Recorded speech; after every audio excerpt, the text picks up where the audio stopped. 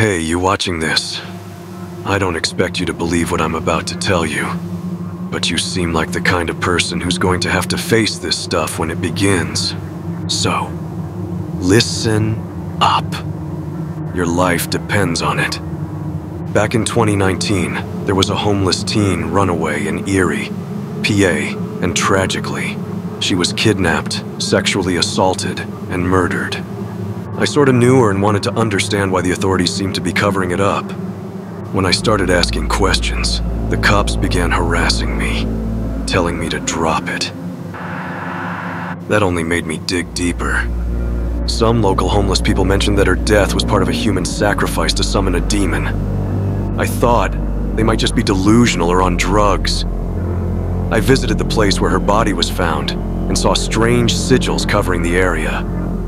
I took photos and discovered that one of the symbols was connected to a fallen angel named Azazel. About a month later, I was walking near the spot where her body had been found and saw a weird glowing Eye of Sauron kind of thing floating in the air above me. At first, I thought it was a drone, but then things got stranger.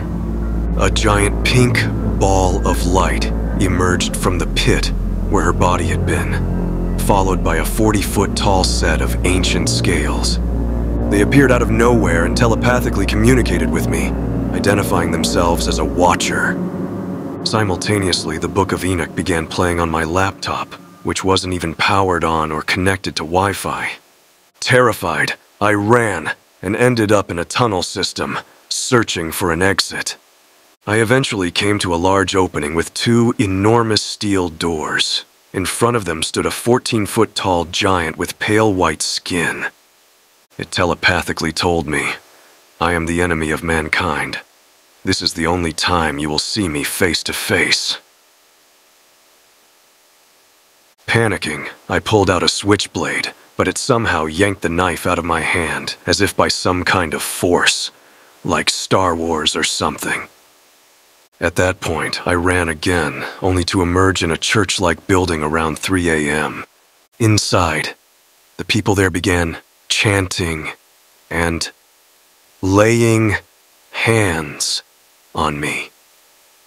Then the cops showed up.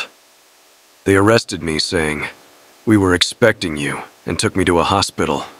While there, I witnessed medical staff castrate a homeless black guy before they threw me in jail for a year illegally.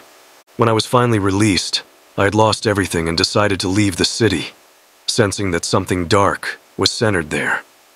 I moved to California, and while there, saw something equally horrifying.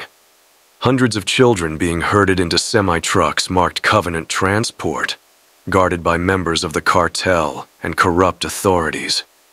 This opened my eyes to a massive, evil conspiracy involving ritual abuse and murder.